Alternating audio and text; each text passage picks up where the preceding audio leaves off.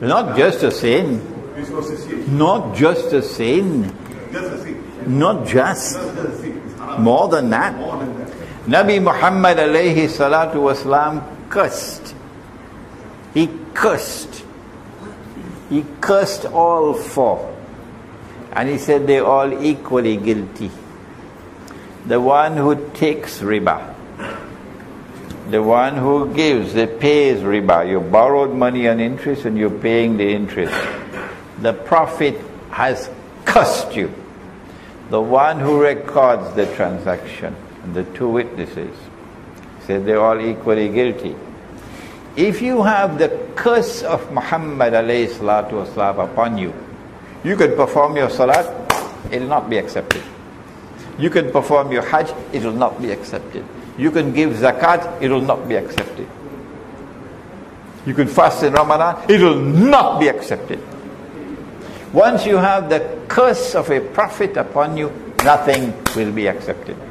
I, by Allah's kindness, studied in 5 universities. I'm a former diplomat in the foreign ministry of my country. Okay? I lived in New York for 10 years. And while I was in New York, I had a very high profile as a scholar of Islam. When I left New York 2 weeks after 9/11, I was driving a car that was worth $500. A few days before my departure, somebody was driving and they hit the back wheel of my car. The cost of repair was more than the value of the car.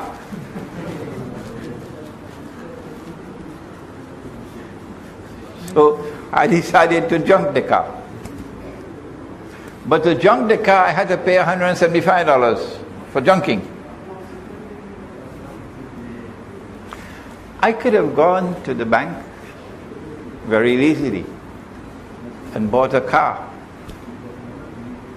with a bank loan on interest. I didn't have to drive a $500 car. $500 in New York for a car is a really very old car. Yeah. That was my choice. So you make your choice. Another time, somebody gave me a car. Buick Electra, big like a house. But you need a gas station for a car like that. So I'm driving to Staten Island and the car overheating. So I left it on the highway, the side, and got a drop. I went and gave my 2 lectures. When I came back for the car in the evening, car not there. Gone. So we went to the police station to report. Police said, we picked up your car and took it to the garage out there. So go to that garage. So I went to the garage took out the carburetor, took out all kind of things from the car. So now if I want this car, I have to pay more than the value of the car. So the idea is for me to leave the car with them. So they said, just sign the transfer form and we'll keep the car. So sign the transfer form. So I'm no car. An Italian-American businessman came to see me the next day. He says, your car is gone. He says, allow me, I'm going to pay the lease. A new car for you. Can't have you without a car. All that you have to do is to pay the insurance.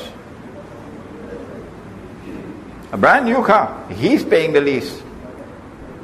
All I have to do is to pay the insurance. But because it's a brand new car, it's a lease car, you have to take full comprehensive insurance. I said, no thank you. I am not comfortable with insurance. And if I have to take an insurance, it has to be the minimum. So I refused that car. Brand new car. Okay? So we all have choices to make. If you want a house like one that the Prophet lived in and all his wives, you can build that with bamboo and wood, and you can build it in less than 10,000 ringgits. Or if you want in Damansara Heights for 5 million ringgits, that's your choice. Okay? So we all make our choices. Whether it be a car out there or a house or whatever it is. And Allah will open a way for His servants when He sees in the heart of the servant